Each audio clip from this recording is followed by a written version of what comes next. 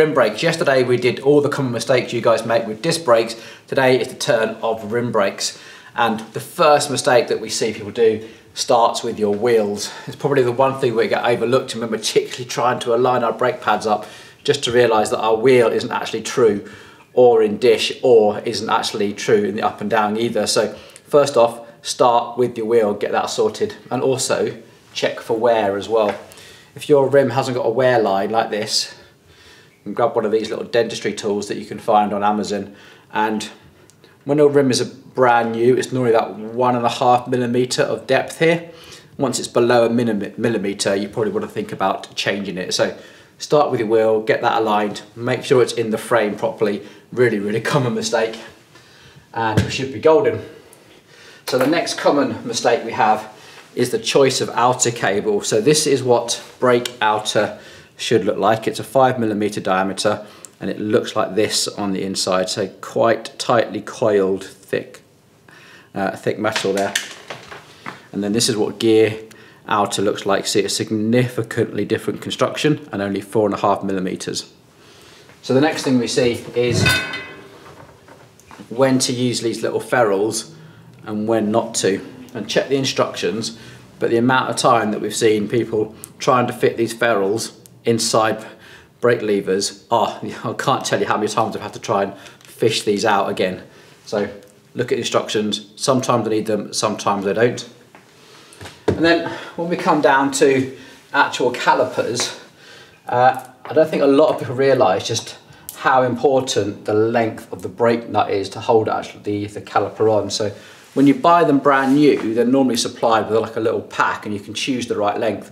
But if you buy these second hand or you're switching from one bike to another, you don't always have that luxury. So you might need to buy yourself a pack of bolts and get the right length bolt.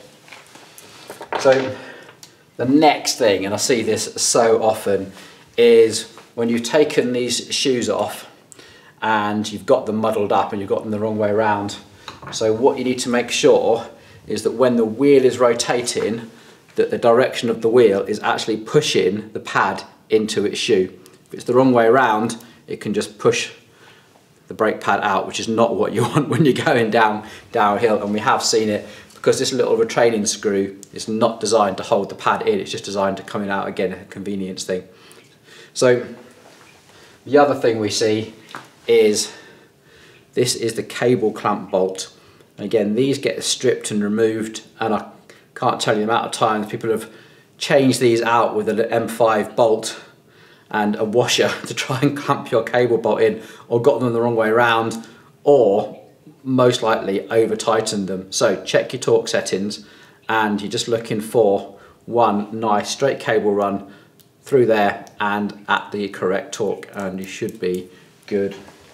So rim brakes, pretty simple, but there's quite a lot of things to check before you even start thinking about alignment.